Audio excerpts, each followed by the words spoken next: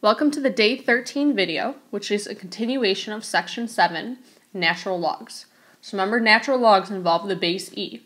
So today what we're going to be doing is we're going to model situations with continually compounded interest.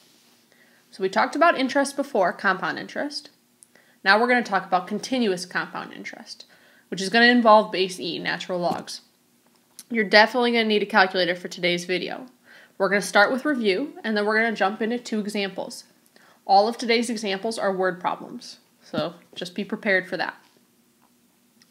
I want to review first what exactly is compound interest, because today's video is all about continuously compounded interest. So we need to know what compound interest is first. I'm going to guess that most of you have a bank account, and you know that when you put money in your bank account, that you get interest back on that bank account, back on the money that you put in.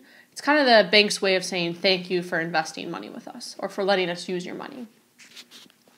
So compound interest is interest calculated on the principal amount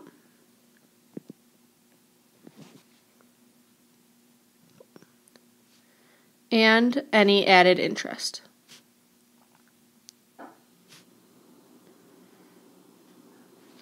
So really what compound interest means is that you get interest on what you put in and any other interest that you have.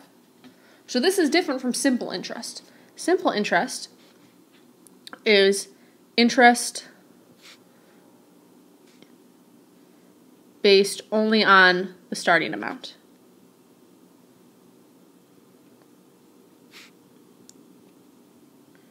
So let's say I put $100 in the bank. 20 years from now, I'm only going to be getting interest on that $100 that I put in. Whereas compound interest is going to give me interest based off of the $100 I put in and any interest that I obtained after that. So compound interest is always better for you than simple interest. So before, when we did compound interest, the interest was compounded a certain number of times per year. It was compounded monthly, so 12 times a year. It was compounded twice a year. It was compounded quarterly, so 4 times a year. Today what we're going to be doing is continuous compound interest. So that's compound interest that's being compounded or being added every second, just continuously without stop. So this is going to be a new formula. So the continuous compound interest formula is y equals PE to the RT. So P is your principal or starting amount.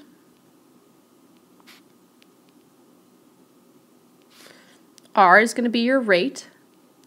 T is going to be the time. And in this case, we mean the number of years. E is just the constant. That number E, that your rational number that we learned in the previous video. And then Y is going to be the final amount that you have in your bank account. So the amount after 10 years or 20 years, etc. So what we're going to be doing today is all going to be based off of this formula. So let's look at example 1. It says, when Angelina was born, her grandparents deposited $3,000 into a college savings account, paying 4% interest compounded continuously. Okay, so this compounded continuously is how I know that I need to use the above formula. So the first bullet point, assuming there are no deposits or withdrawals from the account, what will the balance be after 10 years? So 10 years, this is my T. So I have y equals PE to the RT. Okay, so P is the starting amount. Well, it says her grandparents deposited $3,000. Times E, the rate is 4%. We're not going to use 4 though. Remember that you have to turn that into a decimal. So 4% is 0.04, and then I'm going to multiply by 10 years. First thing that I want to do is simplify this exponent. So this really is y equals 3,000 e, and then 0.04 times 10 is 0.4. And now I'm ready to just put this in the calculator.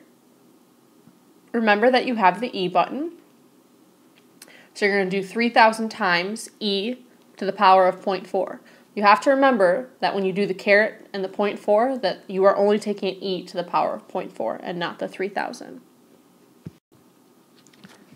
Okay, so when I did this in my calculator, I got the amount to be about $4,475.47.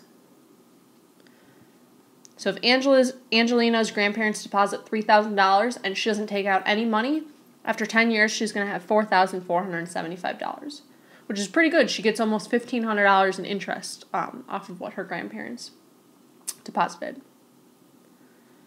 Looking at the second bullet point, it says, how long will it take the balance to reach $10,000? Okay, so let's look at the question. How long will it take? So this means I'm looking for a t. So this time I'm solving for t. This $10,000 is my final amount, so that's going to go in for y.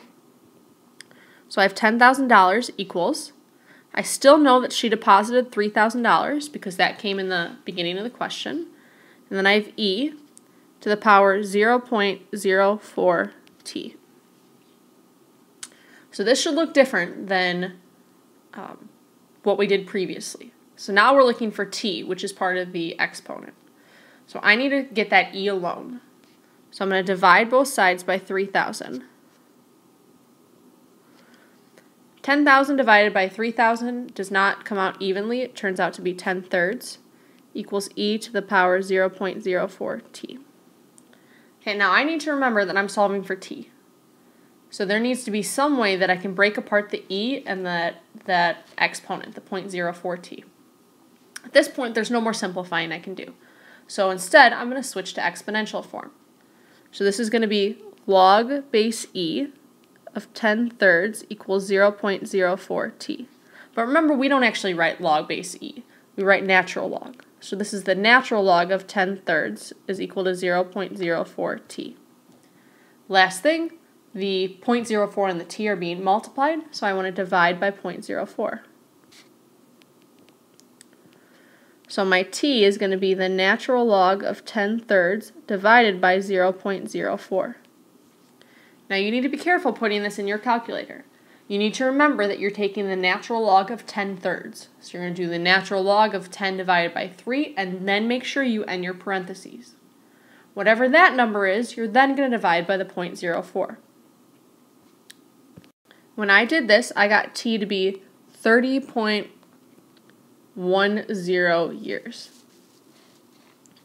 So if her grandparents deposit $3,000, it's going to take about 30 years before she will have $10,000. And remember that $7,000 is just going to be from interest. Okay. And now the last question. It says, if her grandparents want Angelina to have $10,000 after 18 years, how much would they need to invest? So, how much would they need to invest? So that means I'm looking for P. How much do I need to start with? This $10,000 is what I'm ending up with. That's Y. My 18 years is T. So I have Y equals PE to the RT. I'm saying I want to have $10,000. So that's my Y. I'm looking for P, E. Okay, if I'm looking for P, it means I know R. So R is still that $4,000. So it's, or the 4%, I mean. So it's still 0.04, and then T is 18. I told you the first thing that I like to do is simplify that exponent. So I have 10,000 equals PE to the power 0.72. Okay, now I need to think, how am I going to solve for P? Right now the issue is the E. Well, the P and the E are being multiplied, so I can divide by E to the power 0.72. So my P is going to be 10,000 divided by E to the power 0.72. Okay, remember that you have the E button on the calculator, so you're going to do 10,000 divided by E, caret to the 0.72. This ends up being $4,867.52.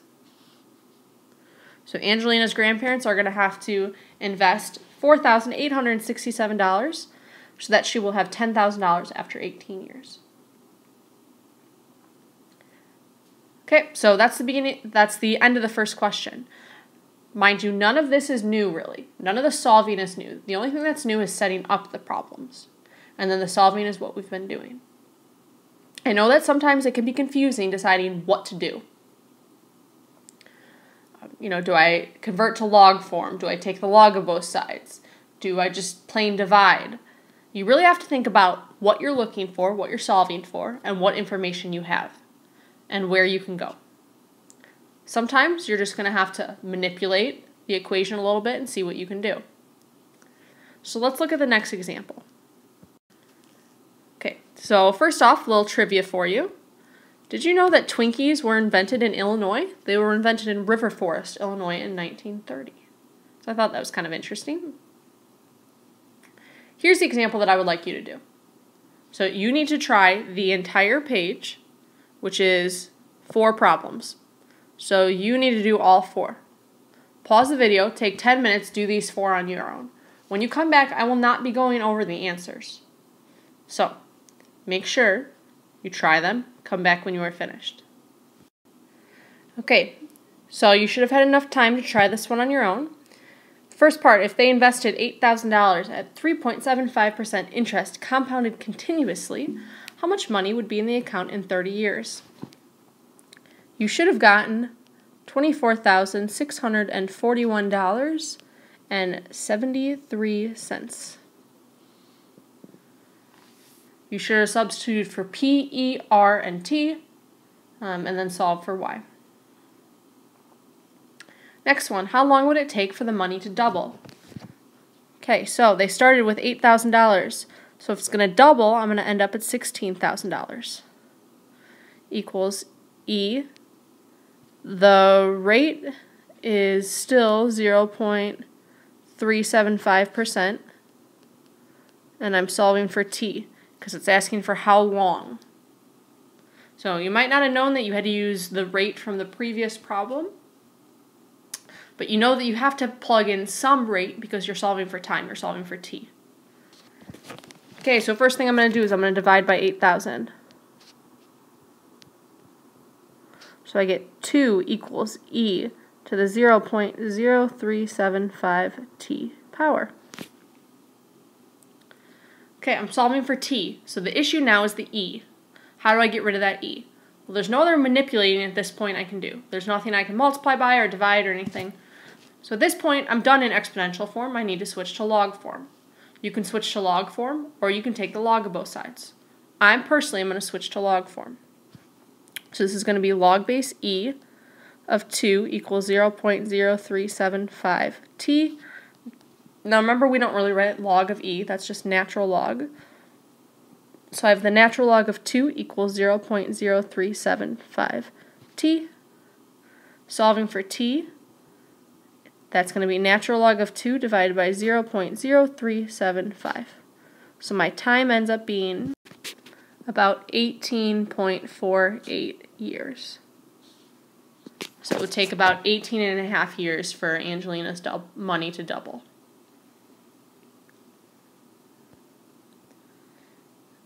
Okay, if you want the money to double in 15 years, what rate would you need? If I want it to double in 15 years, it's going to double to $16,000. I started at $8,000. I'm looking for a rate. So this is going to be R times 15. Dividing by 8,000, I get 2 equals E to the 15R. I'm going to switch to natural log, or log form, so I get natural log of 2 equals 15R.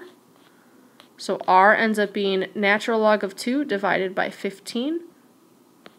Ends up being about 0.0462. Remember that this is a decimal. This is really 4.62%. So the rate that you should have gotten is 4.62%. So hopefully you did both of those right. They're very similar. And then you had one more question. Okay, if they could only deposit $10,000 in the account above, at what rate would the account need to grow in order for Angelina to have $30,000 in 18 years? Setting up the problem, she wants $30,000 in 18 years. She starts with $10,000. And then it asks at what rate. So that tells me that I don't know R. Solving this, you should get R to be about 0.0610, which is 6.1%. So your rate would need to be about 6.1%. And again, you're going to solve this problem like you did the previous two. When you come to class tomorrow, I'm going to be making sure that you have all problems completed with all of the work and all of the correct answers. If you have any blank spaces, you will not receive credit for the notes. One thing that I just want to emphasize again, what we learned today is for interest that's compounded continuously. So in the problem, it's specifically going to say that the interest is compounded continuously. If that's the case, do what we did today. Use the formula we did today, y equals PE to the RT. Tomorrow, we're going to be doing more word problems with a different formula. So I want you to remember, interest compounded continuously. That's going to be y equals PE to the RT. If you have any questions on today's video, please make sure that you write them down and bring them to class tomorrow. See you tomorrow.